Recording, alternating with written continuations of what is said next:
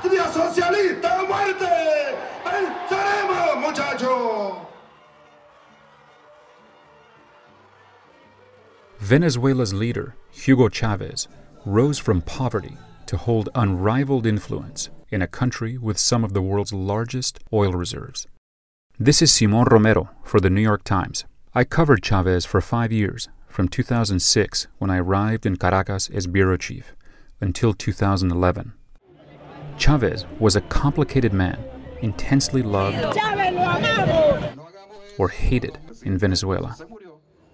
Ese es el objetivo fundamental de la revolución, la vida y la felicidad de todo un pueblo. He was seen by some as almost a messianic leader, both in Venezuela and elsewhere in Latin America, who thought he could be re-elected indefinitely, wielding power in the tradition of Latin America's caudillos, or strongmen.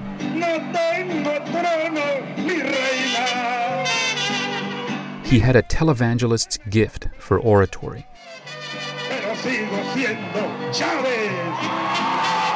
And sought out media attention, indulging in hours-long appearances on state TV. But he was also intensely private. He obsessed with what he thought were plots to oust him. He called his critics at home traitors and aimed some of his most bitter attacks at Washington. La pretensión hegemónica del imperialismo norteamericano pone en riesgo la supervivencia misma de la especie humana. Chávez did everything he could to counter the U.S. government, from personal insult El señor presidente de los Estados Unidos, a quien yo llamo el diablo, to forging close ties with Western foes like Iran's Ahmadinejad, Libya's Gaddafi, and Syria's Bashar al-Assad. But it was his friendship with Cuba's Fidel Castro that mattered most. Chávez saw in Castro a survivor and mentor, and Castro saw in Chávez a new type of populist leader who could help Cuba. A sort of cross-pollination ensued, Caracas providing Havana with oil, while Cuba sent its human capital to Venezuela, including doctors and military advisors.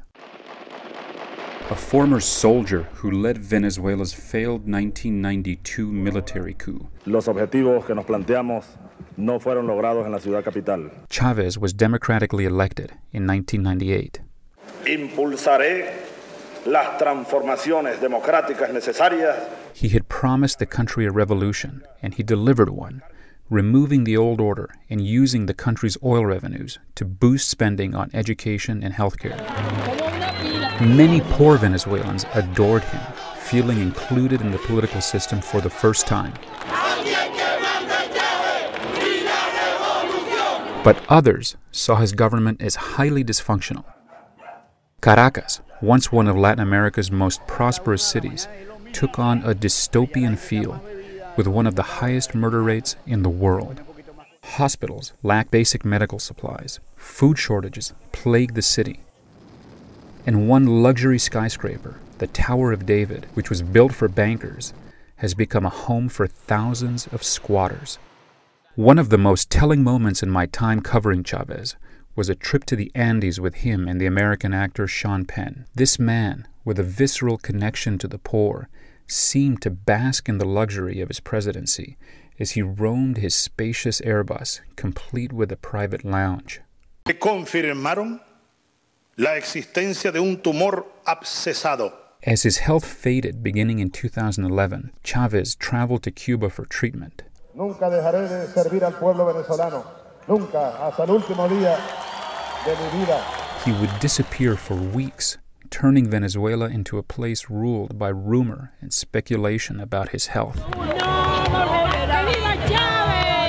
His legacy remains memorialized in the murals that dot the many slums of Caracas. The myth of Chávez often prevailed over the contradictions inherent in the man himself.